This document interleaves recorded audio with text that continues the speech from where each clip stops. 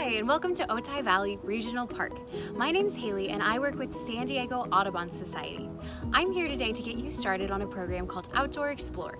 If you've participated in Outdoor Explore in the past, you may remember naturalists from San Diego Audubon visiting your school and bringing you here to Otay Valley for hikes.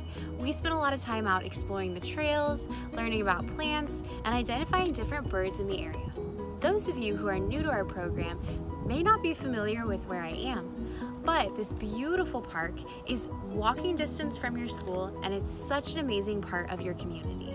At San Diego Audubon, we work to protect birds, other wildlife, and their habitats through education and conservation. This year, to help us achieve that mission, Outdoor Explorer is going to look a little bit different. Over the next 3 weeks, you'll be watching a series of videos to help you explore Otay Valley Regional Park and learn all about the amazing plants and animals that call this place their home. You'll also have a chance to participate in some live science labs where we'll be working together, getting our hands dirty to help protect nature. But before you get started on your first lesson, I want to bring you along with me on a virtual hike here in Otay Valley to help you get more familiar with nature. Come on, let's get started. Otay Valley is located here in Chula Vista, California. The park contains wide, well-maintained trails and is completely free to visit. There are about 14 different entrances to the park, allowing for visitors to check out the trails in many different places. If you'd like to visit, some of the closest entrances to your schools can be found at the Finney Overlook on Bird Street, at the south end of Mace Street, or at the south end of Del Monte Avenue. Today we'll be exploring the trail from Finney Overlook entrance, but if you choose to come here with your friends and family, there's plenty of different trails to explore. Today we're going to be exploring the different habitats of Otay Valley Regional Park. But what is a habitat? A habitat is a place where plants and animals live, which provides them with the food, water, and shelter they need to survive. The main habitat here in Otay Valley is called coastal sage scrub. That means the plants and animals that live here are used to mild weather and don't need a lot of water to survive. There are 3 other habitats here in Otay Valley. They include a chaparral habitat, a grassland habitat, and a riparian habitat. The word riparian is used to describe the habitat found along the Otay River. Because this park is so large, you'll notice that the plants and animals might change depending on where you are. This is because they're used to or adapted to conditions in certain habitats. As you hike along in Otay Valley, you'll see all sorts of different plants. Some common plants to keep an eye out for include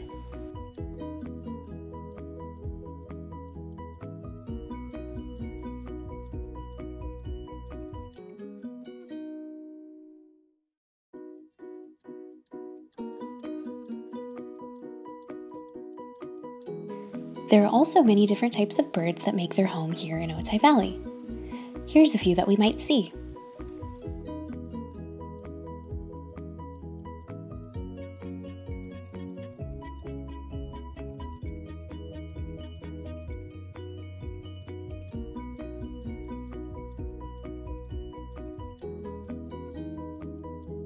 There are even a few different species of owls here in Otay Valley.